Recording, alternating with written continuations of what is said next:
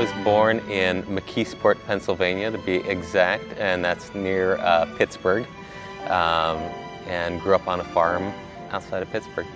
My grandfather was a steel mill worker, my dad was a steel mill worker, great-grandfather steel mill. So we have a lot of non-artists. They were always super supportive.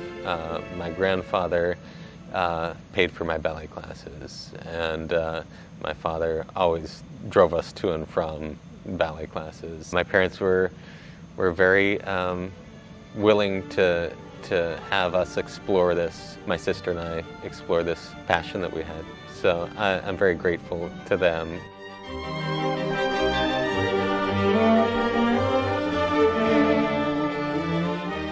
In Onegin, I had a really memorable performance.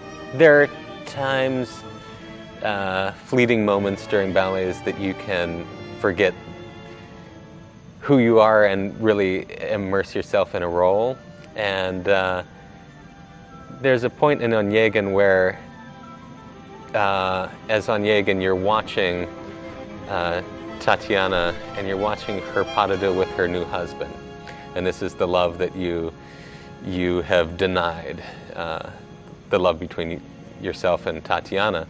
And you see her at a party much later in your life, and you see her dancing with her new husband, and you know, all these emotions came rushing to me, and it was a moment in which you could almost, it was a through the looking glass type moment.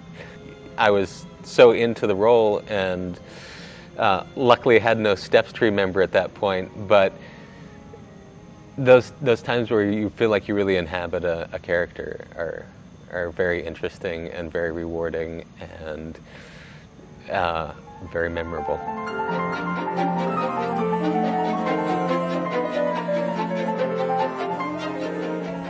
The things that you enjoy about being a dancer change over the years. How can I say this? I loved performing. I loved the exhilaration that it brought me. I loved, and still do, love that aspect of it. But there's almost this defiance you have towards an audience. You want to prove them wrong, that you can do it. And you want to prove those people that think you maybe can't perform to a certain level. And then as you get older and you get more responsibility, and they say, well, yeah, we know you can do it. You say, oh, okay, well, you think I can do it, I don't have to prove you wrong anymore. Which then it becomes harder because you have to prove people right. And proving people right is a little bit harder. So the things that I enjoy more now is the day-to-day and the process of getting into a role. I love the rehearsals. I love class. I think class is meditation for me at this point. And the stage part of it, I still find enjoyable, but the journey is more interesting to me now.